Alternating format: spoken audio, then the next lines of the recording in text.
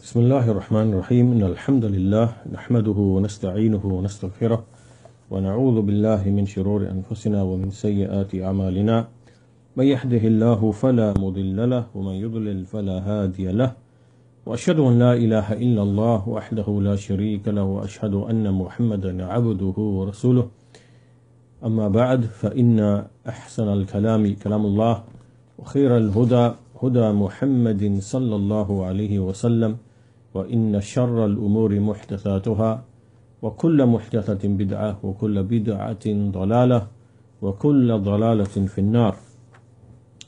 So this is lesson number 23, the 23rd lesson in our series on the book by Shaykh al-Islam Ibn Taymiyyah rahimahullah, Al-Ubudiyyah, with the commentary of Shaykh Salih al-Fawzan.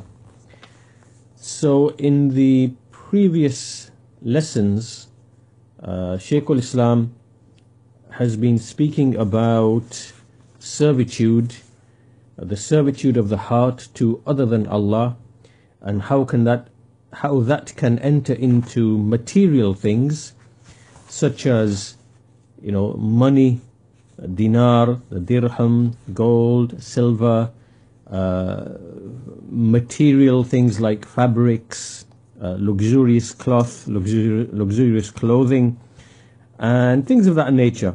So it shows that a heart can be attached to things on account of which it becomes angry and pleased, depending on whether a man or a woman acquires these things or not. So this is a danger for the heart of a believer, in that its servitude to Allah Azza wa Jal can be compromised by way of physical material things. And this all emanates from the tama'. Tama' meaning the hope and the desire for something. When the heart starts desiring and wanting things, right? And this can be many things. It can be leadership, it can be wealth, it can be status, it can be a woman or a man, right? It can be, and so the heart moves and desires these things, and then it starts becoming, enslaved to these things. So Ibn Taymiyyah rahimahullah was speaking about all of this because the topic of this book is servitude to Allah Azza wa Jal. And the heart can be captivated and it can be enthralled and enslaved by other than Allah, whether that is, something that is living, like another man, another woman, another servant of Allah Azza wa Jal, or it can be material things, like we mentioned, money, gold, silver, precious things like, perhaps like, luxurious clothing, cars, watches, houses, all of these types of things that people's hearts become attached to. Now, following on from that was a point which is, what about rizq? What about seeking sustenance then? Because wouldn't this fall into the same category? And because this might cause confusion, then Ibn Taymiyyah rahimahullah, he went on to discuss this issue, and he went on to explain that seeking rizq is something that should be sought from Allah Azza wa Jal, that rizq is something that a servant is, he by necessity he needs this thing. He needs food, he needs drink, he needs clothing, he needs shelter. This is by necessity, and this is, the nature of life. So he has to pursue these things, and he has to have a desire. There must be a desire for these things in order for a person to, survive.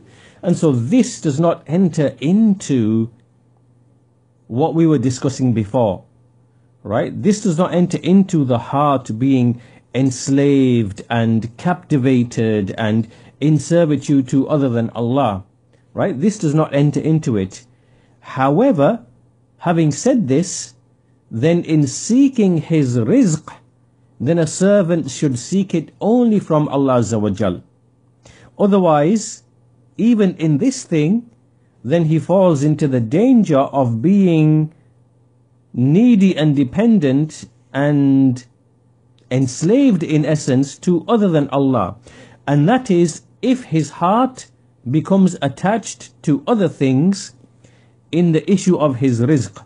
So for example, so what we are speaking of here is when a person starts feeling as if someone should give to him, and he starts having this desire in his heart of the people, they should give to me and I should ask them, right? So this comes into the issue of al-mas'ala, which is asking other people, being dependent upon other people, having this expectation as if somebody else should come and give something to you, right? So all of this now in the issue of rizq, this is something that can make a person fall into that same problem, when it comes into the issue of rizq. So this is what Shaykh al-Islam Ibn Taymiyyah rahimahullah was speaking about in the previous lesson, and we mentioned numerous ahadith from the Messenger of Allah which basically speaks of the humiliation and on the Day of Judgment and what will happen to a person's face. The face will be disfigured and it will have cuts and lacerations in his face. If he was someone who would go and ask of the people and beg of the people and things of this nature. So that's what we covered in the previous lesson, and we spoke about being independent and not being in need of other people, and acquiring a skill and being honorable in the way that a person seeks his rizq, and not to beg or ask or be dependent or needy on other people, because that then leads your heart once again to be attached to other than Allah. And this is in an issue of rizq, which naturally our hearts, our souls are going to desire that, because it's something that we cannot do without. So this, even though it doesn't come into the previous issue of when the heart desires leadership and attachment to luxury and luxurious clothing and money and dinar, dirham and all the rest of it, that is a type of attachment to material things that is dangerous for the heart. Whereas here for rizq it is slightly different. It doesn't enter into that, even though there is still a danger if in pursuing rizq your heart becomes attached to other people, right? So that tafsil, that detail is what we clarified in the previous lesson. So continuing from today's lesson, Ibn Taymiyyah rahimahullah, he said that قال الشيخ وقد دلت النصوص على الأمر بمسألة الخالق والنهي عن مسألة المخلوق في غير موضع. That when we look in the texts, we find the command to ask the Creator and the prohibition of asking the created in more than one place. So as Shaykh al-Fawzan explains upon this, he says that the book and the sunnah, the various texts, there are many texts which indicate the obligation of asking Allah Azza wa Jal and being free of asking the people. So basically you ask Allah Azza wa Jal whatever you need from Him, whatever you are in need of, because this now is part and parcel of ubudiyyah. And to seek rescue from Allah, to seek aid and assistance from Allah, all of these are types of worship. And from the perfection of that worship, from the perfection of being in servitude to Allah, is that you do not ask the people anything. Don't ask anything of them, but rather make your request and make your asking only from Allah subhanahu wa ta'ala, because He is the one who will make easy for you the things that you need. But as for the creatures, the creation, even if you were to ask the creation, and even though that might be permitted for you, it's a type of humiliation. It's a type of lowliness. So it's disliked to ask someone else for something. As for Allah Azza wa Jal, and also when you ask people, people dislike it as well. They feel, as if there's a burden on their shoulders, that when they get asked to give up something of their wealth, or to, some people, they dislike that they should be asked. And so as for Allah Azza wa Jal, then Allah Azza wa Jal rejoices when He is asked. And that's why a poet, he said the following: لا تسألن بني آدم حاجة وسل الذي أبوابه لا تحجب الله يغضب إن تركت سؤاله وبني آدم حين يسأل يغضب. Do not ask the offspring of Adam, the children of Adam, for a need, but rather ask the one whose doors are never closed off, the doors whose doors are never shut. Allah becomes angry if you abandon asking Him. But as for Bani Adam, when you ask them, they become angry.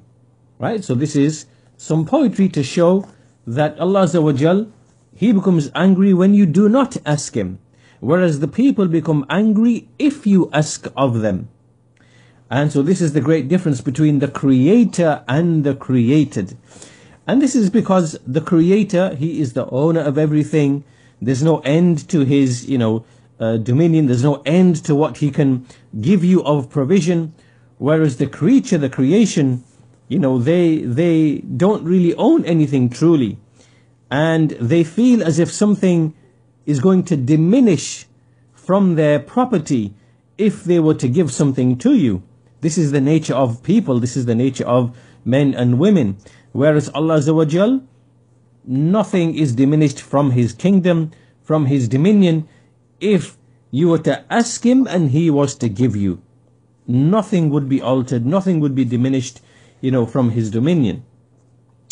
And so this is why the Shaykh goes on to say that, as we shall see from the speech of Ibn Taymiyyah rahimahullah as well, that the Prophet ﷺ, he said to Abdullah bin Abbas radiyallahu anhuma, this is Ibn Abbas when he used to be young, he said, إِذَا سَأَلْتَ فَاسْأَلِ اللَّهِ وَإِذَا اسْتَعَنْتَ فَاسْتَعِنْ بِاللَّهِ.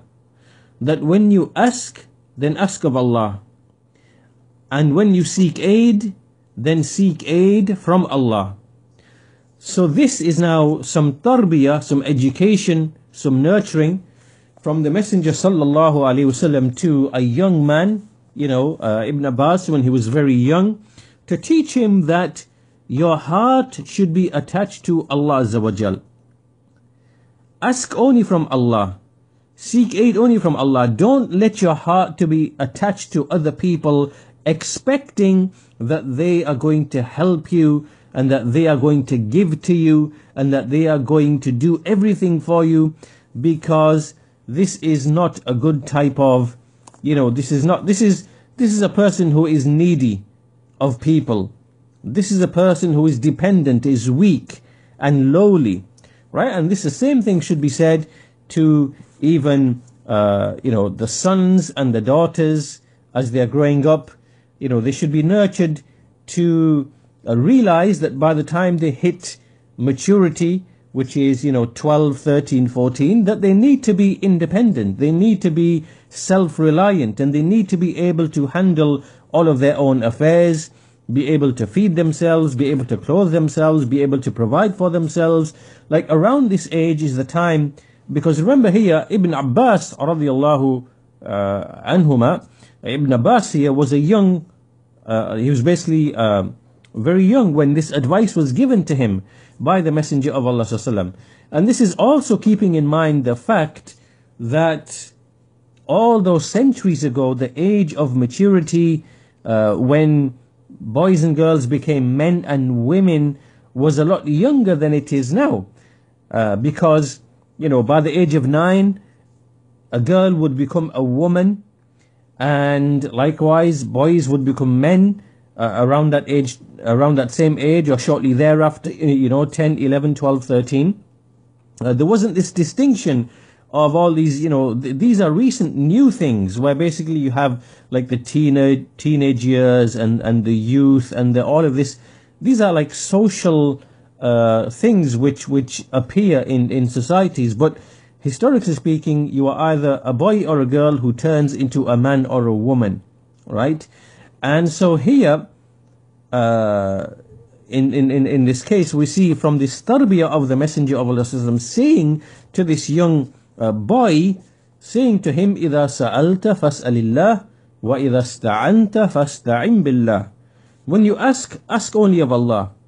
And when you seek aid, seek it from Allah Azza wa Jal, teaching him independence, self-reliance, to manage his own affairs, to seek his livelihood, and to, so on and so forth. So,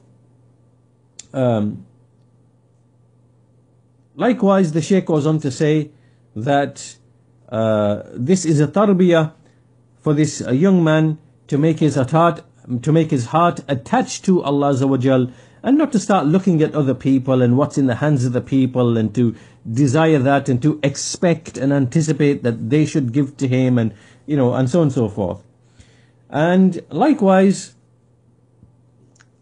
the hadith that was mentioned in the previous lesson, where the Messenger of Allah said that one of you should go with his rope and he should go and collect firewood, is better for him than that he should ask the people, whether they give to him or do not give to him. So in other words, it's better for you to take your rope and go to the, woods and to the trees and to the, and to start gathering sticks and branches and collect it as firewood, then come to the market and sell it as firewood and earn a living that way, rather than be needy of the people, expecting that the people should give to you. So this is the hadith of the Messenger of the Sallallahu Alaihi Wasallam. And as the Shaykh says, a man should strive to be as free of need and free of want as much as he is able, right? He should avoid asking the people and be self-reliant as much as he is able, because in all of this there is honor and dignity for him, and that he should acquire a skill, or that he should use his physical labor in order to earn something, and that he does this is better for him than asking of the people. So coming back to the speech of Ibn Taymiyyah rahimahullah, he said that in the texts, in the Quran and the Sunnah, we find that there is a command to ask Allah Azza wa Jal, and a prohibition of being in need of the people. So Ibn Taymiyyah mentions a verse from the Quran, and so he mentions the ayah, فَإِذَا فَرَغْتَ فَانْصَبْ وَإِلَى رَبِّكَ فَارْغَبْ. Right, so this is in Surah Al-Sharh, at the end of that surah, فَإِذَا فَرَغْتَ فَانْصَبْ. So this is addressed to the Messenger of Allah sallallahu, that when you finish from your preoccupation, when you finish from your worldly needs and your worldly preoccupations, fansab, which means then be dedicated and be fixated on your worship with prayer and with remembrance of Allah Azza wa Jal, and with obedience to Allah Azza wa Jal. So here the meaning of fansab here means that you should be dedicated in that until you become weary and tired while you are doing that. In other words, strive in your prayer, strive in your obedience, strive in your remembrance to Allah Azza wa Jal, strive in worship of Allah, in all of that, up until to the degree that it starts to tire you and makes you, tired. And so we see, as the Shaykh goes on to explain, that many people, what they do is that they use their spare time, they become preoccupied in pastimes and fun and games and things which are not really, which are not really, it basically kills your time, and it's not really truly beneficial for you. Rather, that spare time that you have when you are not seeking your rizq, when you're not seeking your sustenance, when you're not engaged in the worldly preoccupations, that time should be used, this time is precious. This time is golden. And it should not be used in, pastimes and wasting it in useless things like we see people do, in games and pastimes and frivolities and things of that nature. Rather, the Shaykh says it's befitting for a Muslim that he either use this time for his hereafter, so he does things like we mentioned, dhikr, ibadah, and things of that nature, or he should use it to,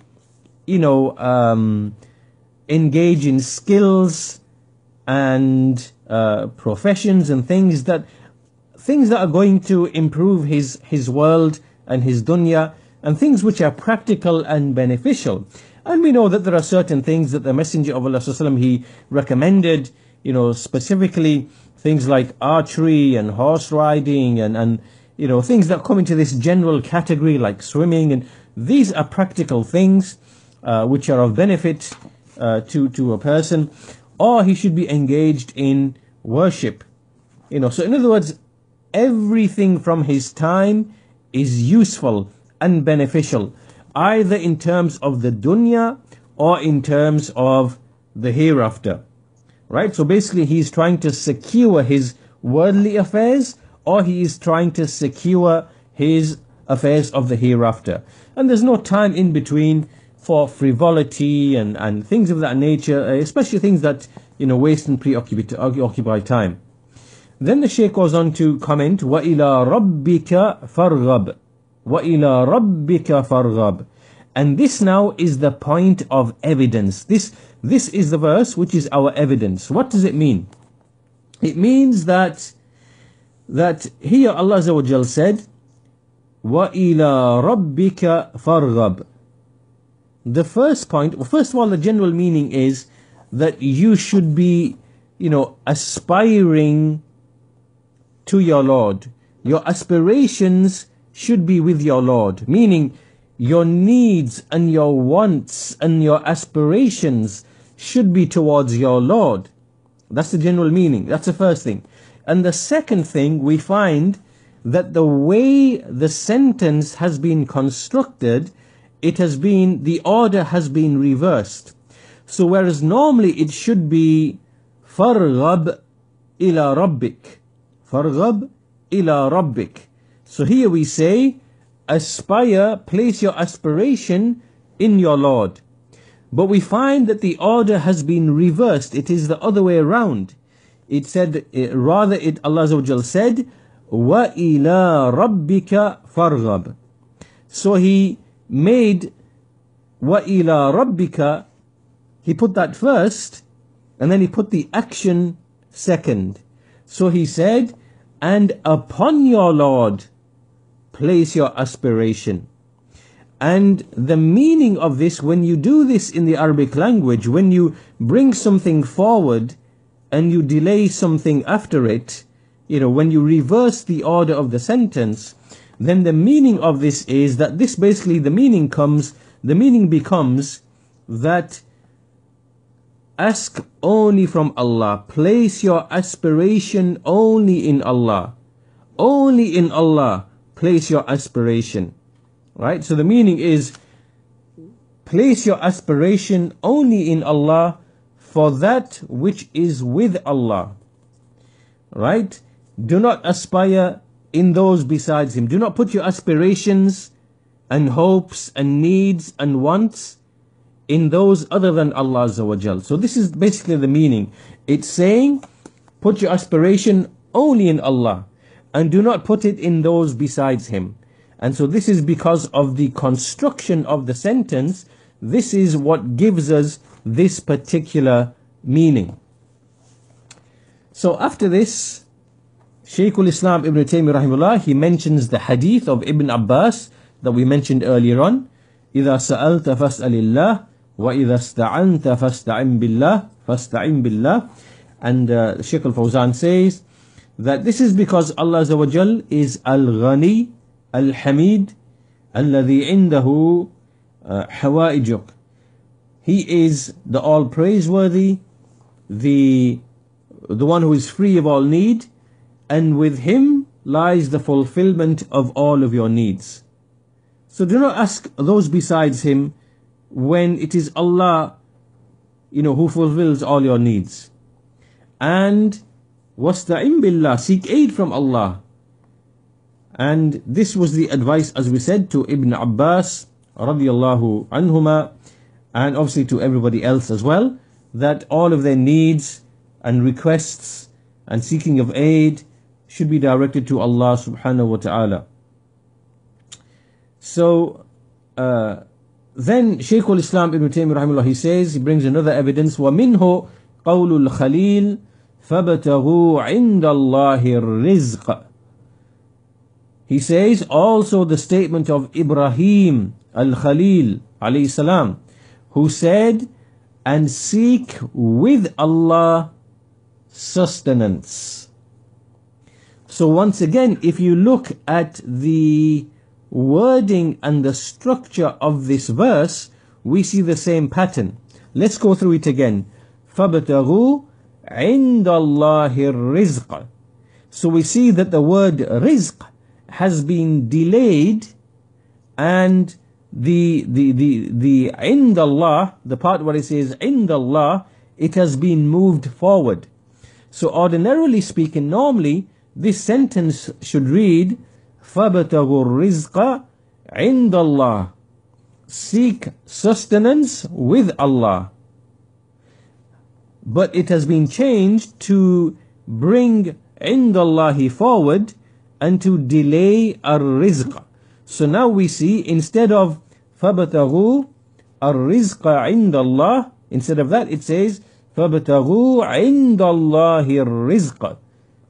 And so once again, the meaning of this in the Arabic language is basically to say, seek your sustenance only from Allah and do not seek it from anyone else. So this is now the construction of the sentence gives this particular meaning. And so this is what Ibn Taymiyyah says, that here he did not say وَلَمْ يَقُلْ فَابْتَغُوا الرِّزْقَ عِنْدَ اللَّهِ لِأَنَّ تَقْدِيمَ الظَّرْفِ يشعر بالاختصاص والحصر. So he didn't say, seek your sustenance with Allah. Rather he said, seek with Allah your sustenance, with the meaning of emphasis.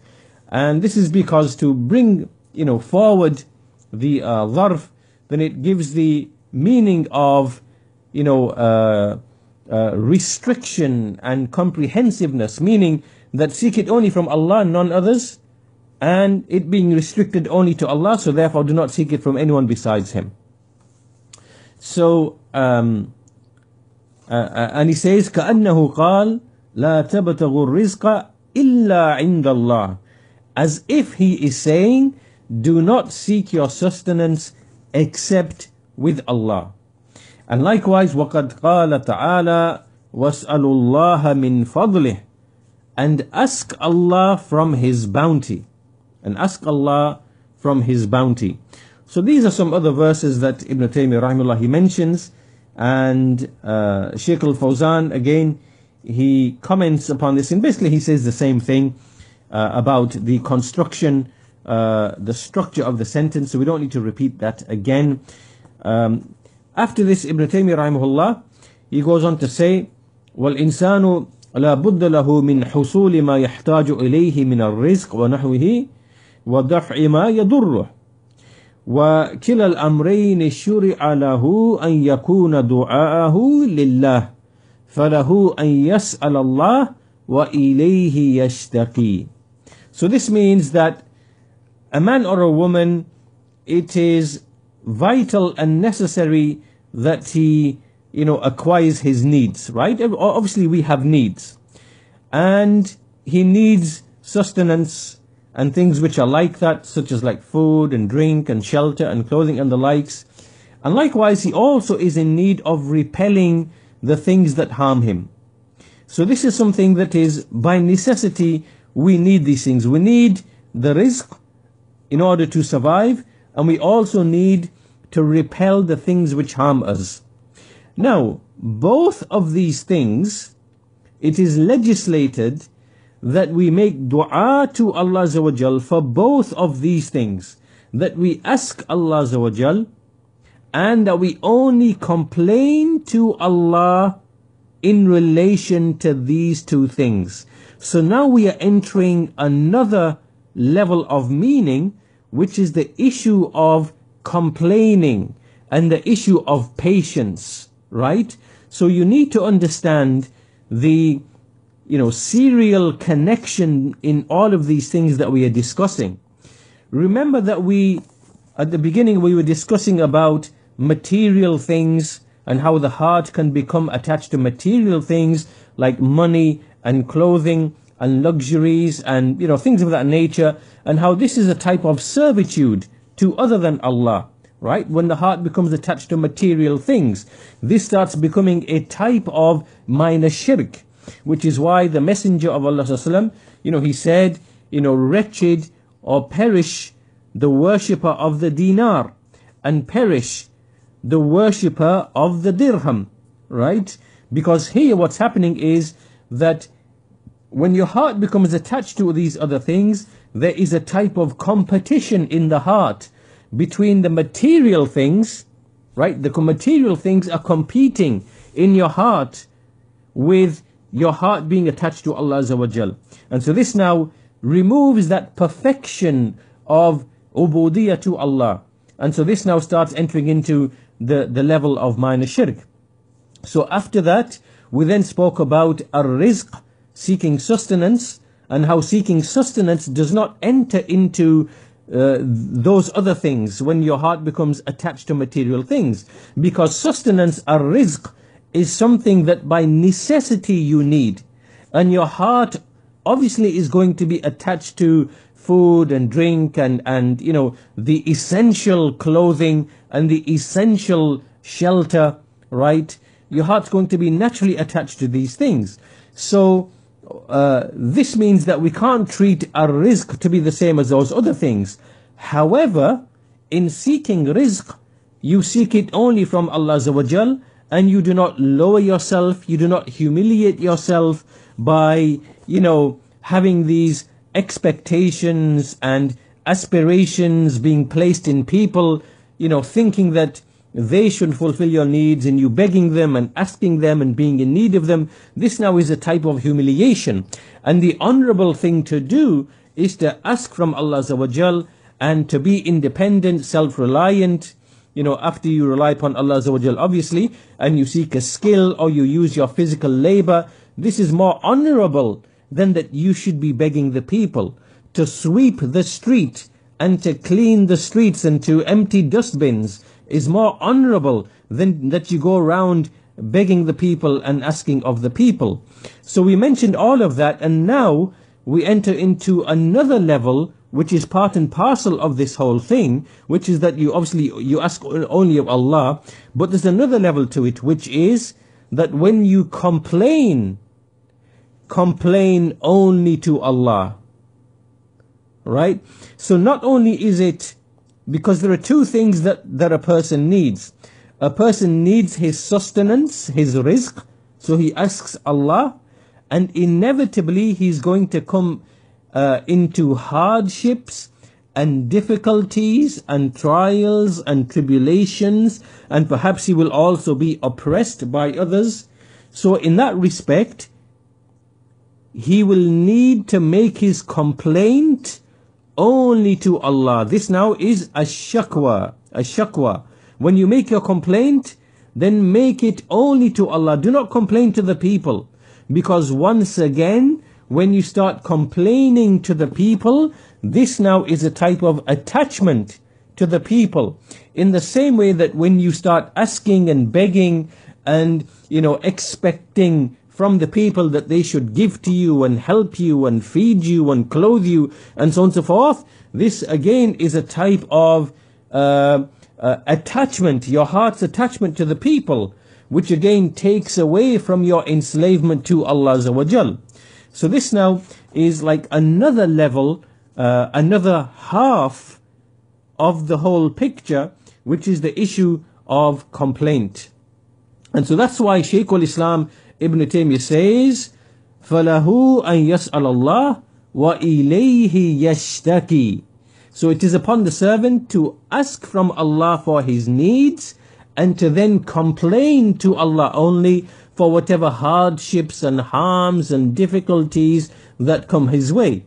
And the excellent example in this respect, the most excellent example in this respect from the Quran is the example of Ya'qub alayhi salam, because he said, Ya'qub alayhi salam, he said, قال إنما أشكو بثي وحزني إلى الله.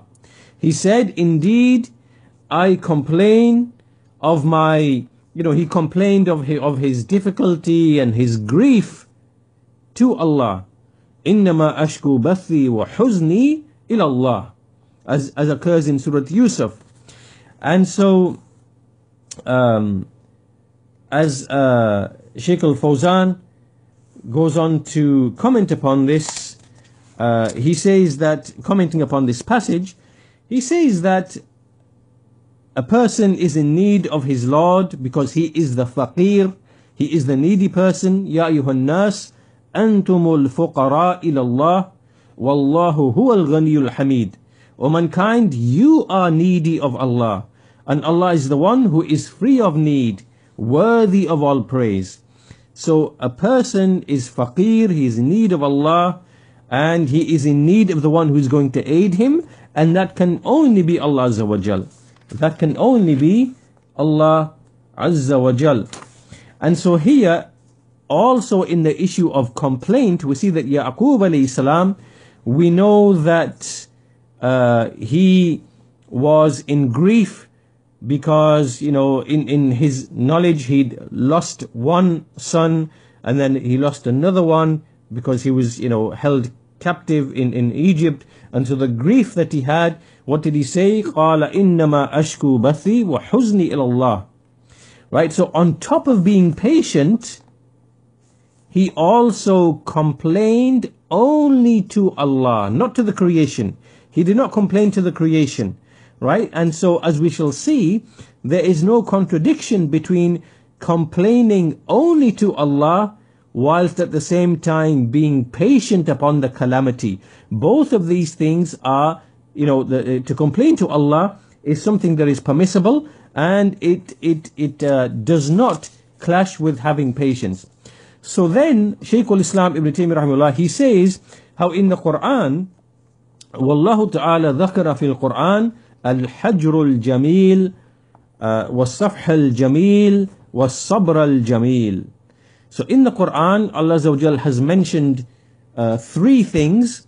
He's mentioned al-hajr al-jamil, which is when you have a beautiful, when you leave someone or something, you make hajr, you abandon it, you leave it, and you do it in a beautiful way.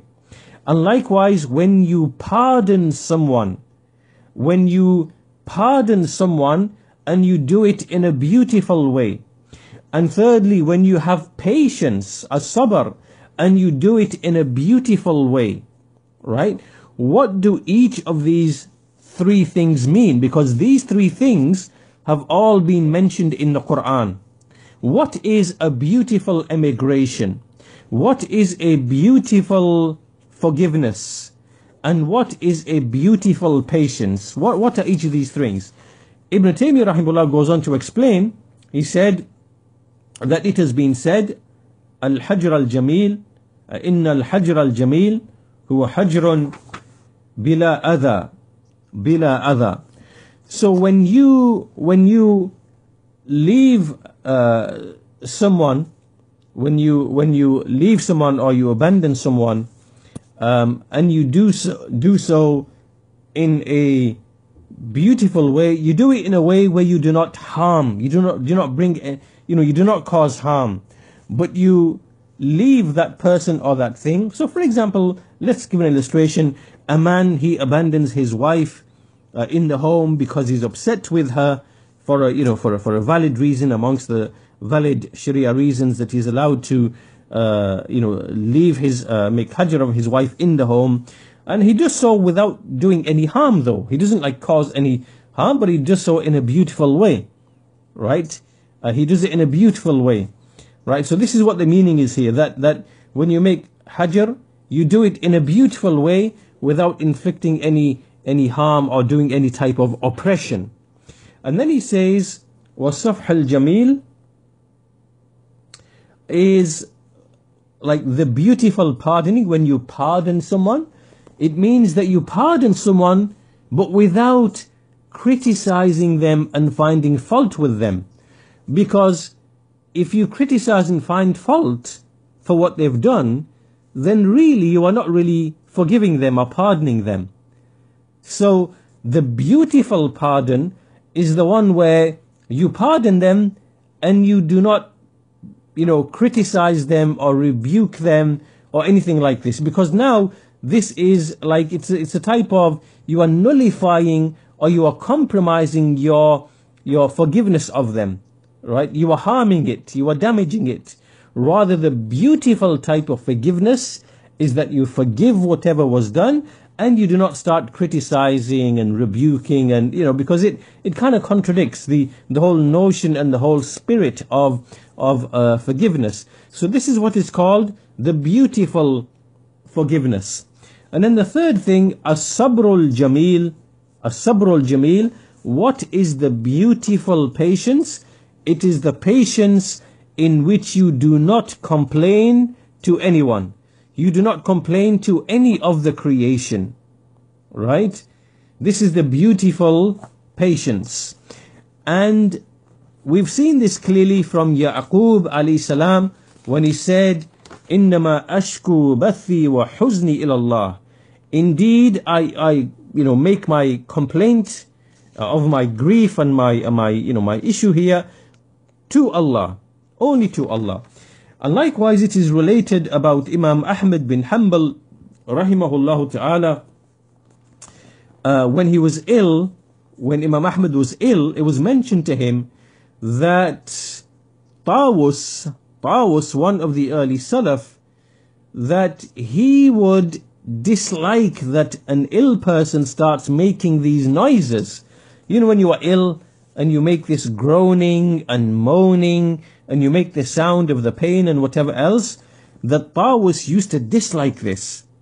And so when Imam Ahmad heard of this, then Imam Ahmad never ever made a noise after that ever again, until the day that he died.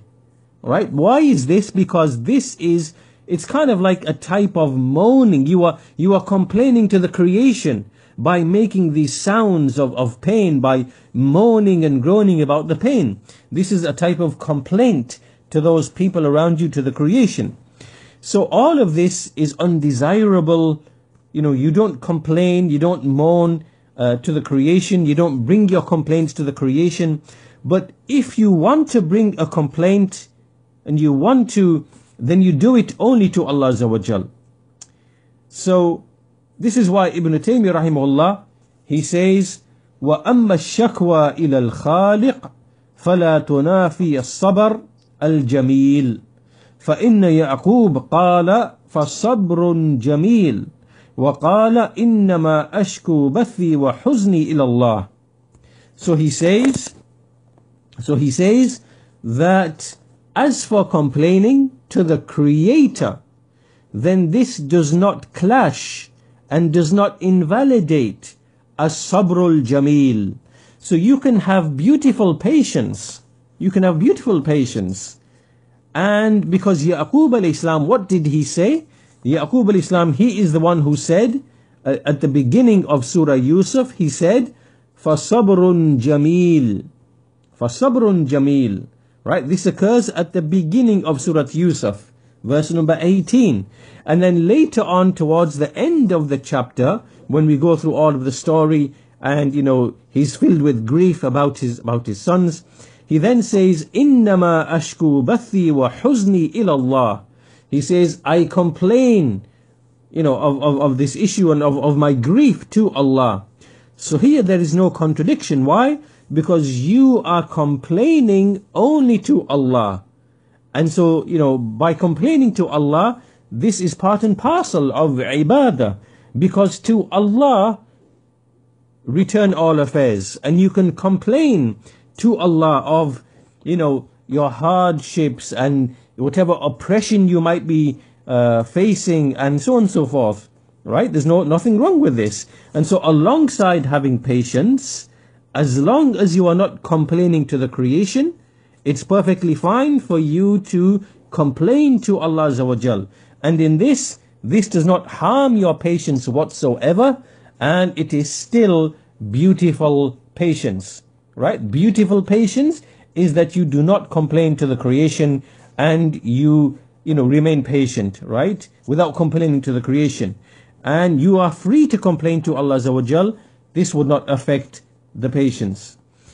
And likewise, Ibn Taymiyyah mentions how Umar bin al-Khattab, radiyallahu anhu, that whenever he used to read this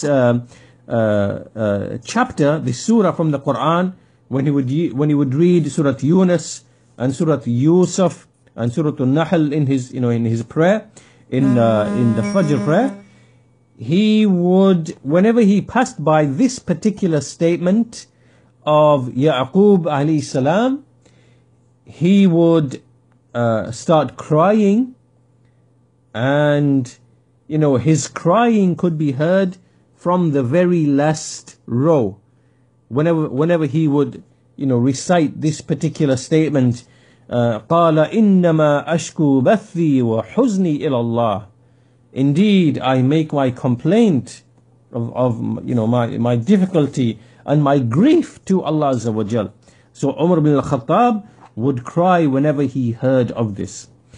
So Shaykh al-Fawzan, he mentions that ash-shakwa, complaint, is when you mention your need, and this should only be to the Creator, and because this is a type of worship in itself, and it doesn't conflict with having patience. And that's why Yaqub alayhi salam said what he said. He said, فَصَبْرٌ جَمِيلٌ in one place, and he said in another place, إِنَّمَا أَشْكُو بَثِي وَحُزْنِي إِلَى اللَّهِ. So all of this indicates that complaining to Allah does not clash with having patience. And so this is what Shaykh al-Fawzan mentions. And so we'll end at this point. We'll take up this this discussion, inshallah ta'ala. We'll end at this point for today's lesson, and we finish on this note. So basically what we've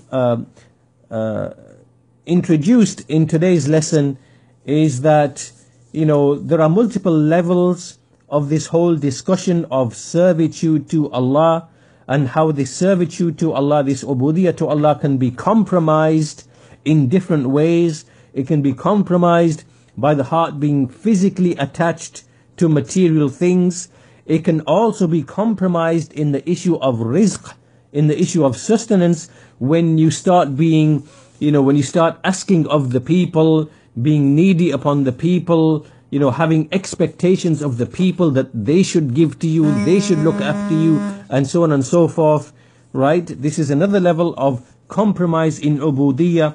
And likewise, there is a third level, which is when you start complaining to other than Allah. Your complaints are to the people, right? When people, for example, you say, you guys didn't help me, and you didn't give to me, and you didn't support me, and I was in need, and you didn't this, and you didn't that, and all of this complaint to the creation. You should be complaining only to Allah. Because this once again shows that if you're complaining to the creation, it's as if you believe that they are the ones who fulfill your needs. Whereas it is Allah Azza wa Jal who fulfills your needs. right? So your complaint should be to Allah Azza wa Jal for any hardships, difficulties, calamities, oppression and the likes. Your complaint should only be to Allah. So pay attention to how servitude to Allah Azza wa Jal, it can be compromised, or it can become imperfect by all of these different types of things, wherein, you know, your heart or you have this attachment to the creation, right? So all of these things should be avoided. Attachment to material things, you know, being self-reliant, independent in your sustenance, relying only upon Allah, not having needs and expectations of the people, being honorable in, you know, pursuing your living and your sustenance. Likewise, complaining only to Allah Azza wa Jal and not to other than Him from among the creation. All of this is connected to the issue of ubudiyyah, being an abd of Allah, being a slave of Allah Azza wa Jal. Right? All of this enters into the perfection of all of that. So we'll finish with that today, inshallah ta'ala, and we'll continue this discussion in the next lesson. Walhamdulillahi Rabbil Alameen, wa sallallahu ala nabiyyina Muhammad wa ala alihi wa sahbihi ajma'in.